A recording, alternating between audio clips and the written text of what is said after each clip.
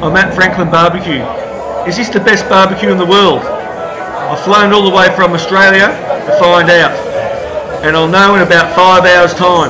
I arrived at 6:15 in the morning and there was 40 people in front of me.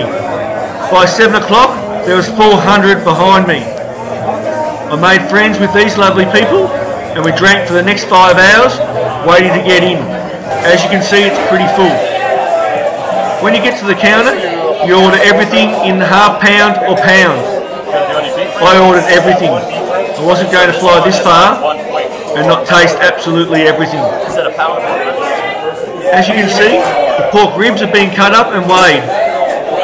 Brisket has already been done, which you can see in the background. And then after this, we'll get some beef ribs. I think probably one will be enough. They're massive. Here you can see I've got one of everything. The food looks fantastic and it tasted fantastic. Is this the best barbecue in the world?